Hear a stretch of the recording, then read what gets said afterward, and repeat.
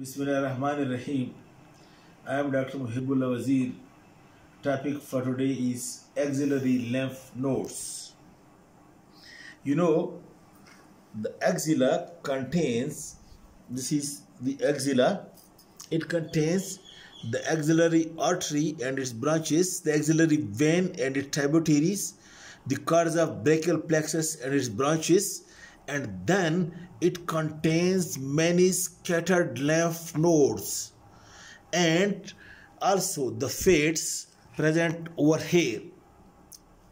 Now these lymph nodes, the axillary lymph nodes, these are somewhat 2.5 dozen in number, that is somewhat 20 to 30, and they lie scattered, embedded in the fates, but they are being classified into different groups. Look, one group lies along this anterior wall, that is along the lateral border of pectoralis minor. This is called as pectoral group or anterior group. And look, this is the posterior wall of the axilla, and this is subscapularis muscle.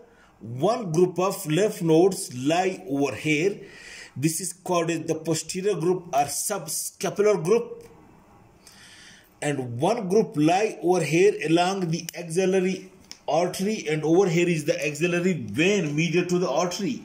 One group lies over here along the axillary vein, and this group is called as lateral group or humeral group, that is humerus, and lateral group of axillary lymph nodes. And then one group lies over here in the center of the axilla. This group of lymph nodes, this is called a central group of lymph nodes. And then one group lies just at the apex of the axilla, which is being called as apical group of lymph nodes. Okay, now give your attention over here. Look, this is the medial wall, and these nodes which you can see over here, this is the anterior or pectoral group.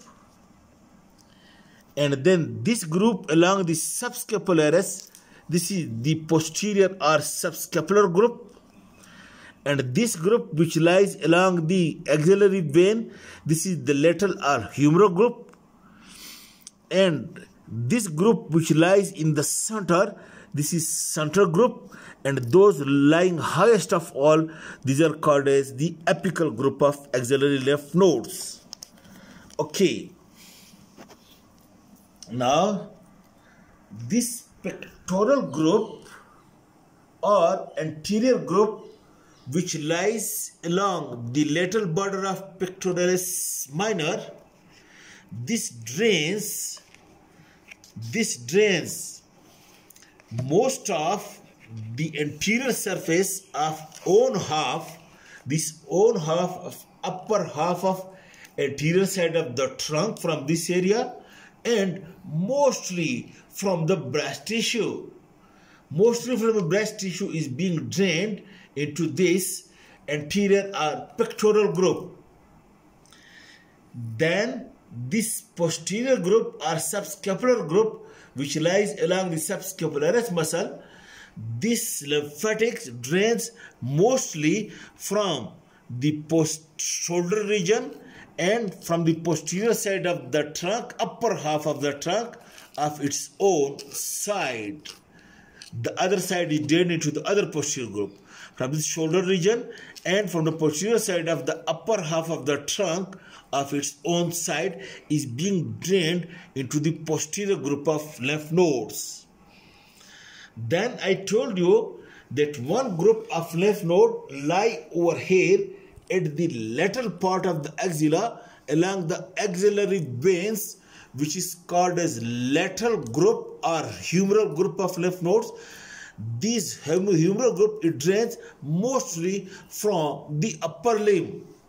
From the upper limb, the lymphatics are being drained ultimately into this lateral group of lymph nodes. Then what happens? That in the center of the axilla one group lies, which is called as central group of lymph nodes in the central axilla. Now the efferent vessel from this anterior group, from this posterior group, and from this lateral group all drains into this central group of lymph nodes. Receive from the central group of lymph nodes and some lymphatic also from the breast tissue. Then over here at the apex of the axilla, one group lies which is called as apical group of lymph nodes. This apical group of lymph node receives the lymphatics from this central group. The central group receives from all the other groups, and then the efferent vessel from the central group, it drains into the apical group. The apical group also receives the lymphatics which runs along the cephalic vein. You already know, over here is a big cephalic vein. Cephalic vein which ascends upward from the upper limb. So some lymphatics travel along the cephalic vein, I told you, which lies in this deltopectoral groove. So this apical group also receives the lymphatics from the lymphs which travel along the cephalic vein and also from this central group.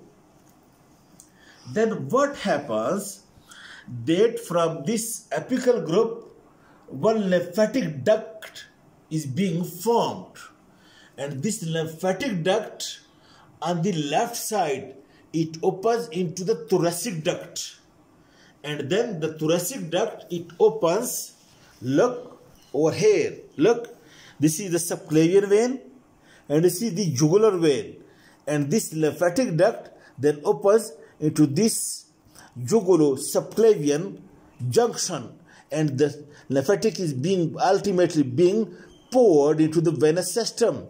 In this way, this duct, lymphatic duct, it opens into thoracic duct, and thoracic duct opens into this jugulo-subclavian junction.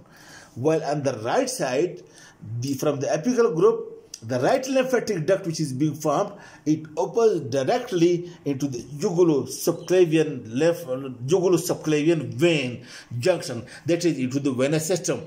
In this way, ultimately, the lymphatics is being drained into the venous system. Now note the point,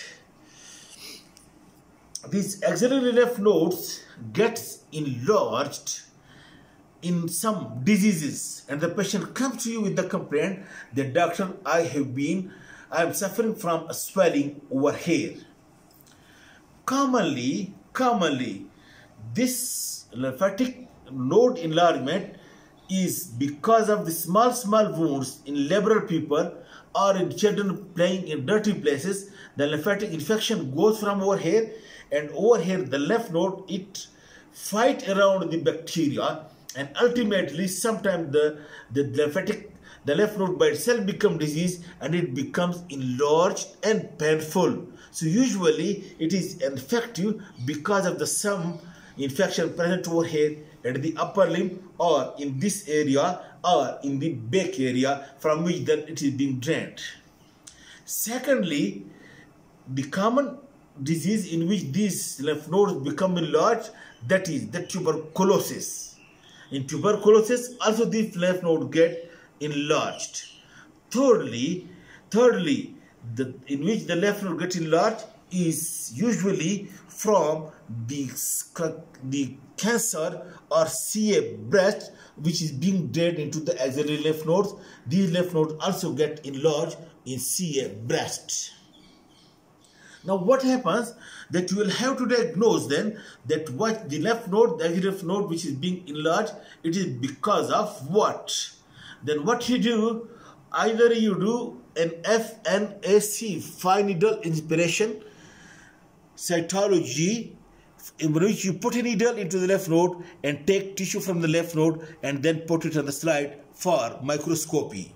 Or then you do the excision biopsy, that is you take out one lymph node, you excise the skin of the axilla and take out one lymph node to, number one, diagnose whether it is simple infectory, whether it is tuberculous, or whether it is malignant. If malignant, then the staging is also being done from the biopsy of this. The staging of the cancer is being also done from the lymph node. But note the point that lying over here, look, note one point, over here is the long thoracic nerve, and over here nerve to the latissimus dorsi and thoracodorsal artery, thoracodorsal nerve, thoracodorsal artery. These are lying over here.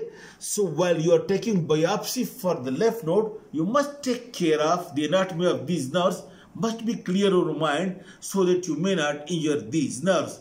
And in addition, the axillary vein also lies over here, and if you take lymph node from over here, you should take. So it means in the axilla, many structures are lying entangled over here, nerves, arteries and veins. That's why while taking biopsy, you should be careful not to injure any other structure. This is all about the axillary lymph node. Thank you.